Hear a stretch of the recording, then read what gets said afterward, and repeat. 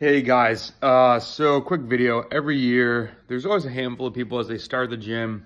It might be their first time lifting and they get there and they start freaking out a little bit. They're like, I don't know what I'm doing. This feels weird. Da, da, da.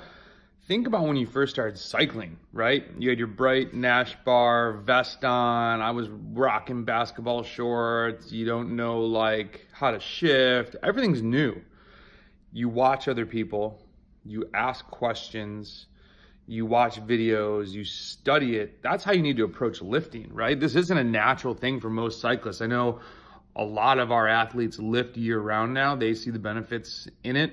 But if you're new to it, we were new to it as well at once. And you need to look at it like anything new that you do. It's gonna feel weird, it's gonna feel different. The biggest thing, number one, form. You wanna make sure you're doing these the right way.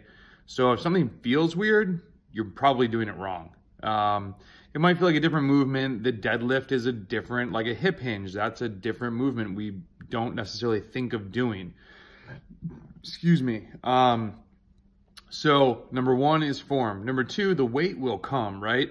People get in the gym and they're like, oh, well, this thing said that I was supposed to do 5 more pounds today or 10 more pounds today. So they force it, and that's when you get injured. If you went out on a bike ride and you just couldn't hit your watts, you'd still go as hard as you could. You'd still try to get you're getting time in the zone. So today I went, and if I wanted to deadlift, I'm not that good at it. So say 170 pounds, and I was like, nah, that's just, I could tell when I was warming up. I warm up at like 120, 130. I wasn't gonna be able to hit that. I stopped at 155. Still getting massive benefit from that, but you don't force things. So number two, don't force things.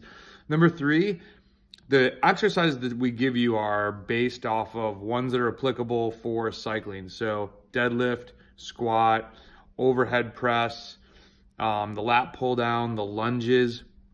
But there are so many variations of this. And if you see someone doing something, your friend's doing something, don't feel like you can't integrate it, or that like, just like the training program in cycling, in Training Peaks is not the Bible, right? We like shift things around. We work with your life schedule. We do things that are personal to you. Lifting can be the same way. So you might feel that you have an imbalance in something, then you want to try something else. You want to get on a Bosu ball. You need more work on stability or this or that. These are things that, remember, we can't really see in Training Peaks.